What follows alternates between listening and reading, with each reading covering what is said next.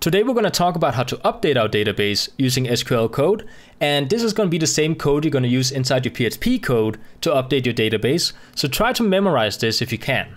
So what we're going to do is we're going to go ahead and select our database, which I do actually have selected here, and then we're going to go to the SQL tab up here in the menu. Inside here, we're going to go ahead and write SQL code that will actually go in and update our table called post. So right now, if you take a look at the table, you guys can see we have an ID, subject, content, and date.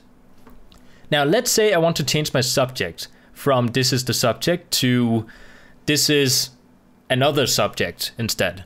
Now, in order to do that, we need to write a piece of SQL code. So I'm going to go ahead and go into my SQL code writing window here, and then I'm going to go ahead and write update space, and then we're going to go ahead and write the name of the table called posts.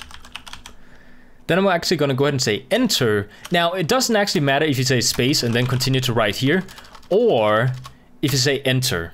I'm only hitting enter because it looks a bit nicer when we type it into the window.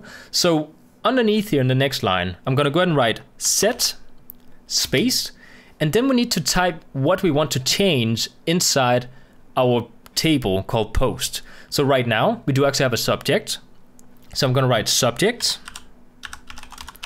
And now I'm going to set it equal to the new text that I want it to be. So I can actually say this is a test instead. Afterwards, we can either write comma and then say another one if we want to change something else as well. Let's actually go ahead and change our content. So let's actually say content equal to single quotes. And we're going to say this is the content. So now we're actually going to change the huge piece of text we have inside our content area and replace it with this small piece of text.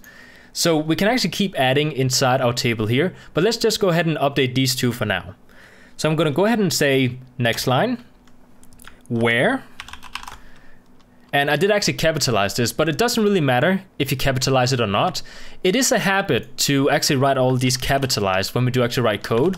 So when I say update, I write a capitalized, set is capitalized, where is capitalized. It's just a coding habit to do it this way. So it doesn't really matter if you guys want to do it or not. It's still going to work in here. So I'm just going to go ahead and capitalize them for now. After where, we need to select where we want to update this, or at least we can if we want to. We can actually just go ahead and delete where and just run it because it is selecting from post these things in here.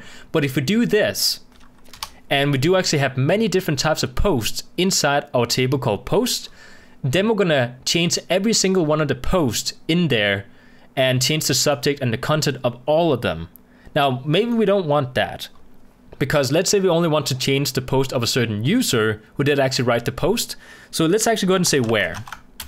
And then we're gonna say ID is equal to 1.